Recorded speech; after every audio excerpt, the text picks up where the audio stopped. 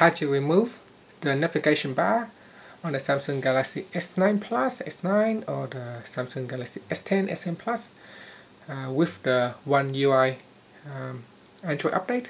So if you are still running an old update, you can't do this. Only the new Android update will allow you to change the settings. So from the top, swipe down, tap on the settings icon, then tap on displayed. So tap on displayed and then go down and tap on navigation bar, and then you want to choose full screen gestures, and this is the old style where you got the home button. This is the new styles, and that will allow you to remove the navigation bar completely. So the same thing on your Samsung Galaxy S10.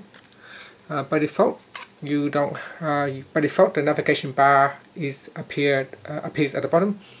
So you can swipe down, tap on the settings icon, tap on displayed, tap on navigation bar, and you can also choose full screen gestures, and it will allow you to using the gestures instead of navigation bar. Thank you for watching this video. Please subscribe to my channel for more videos.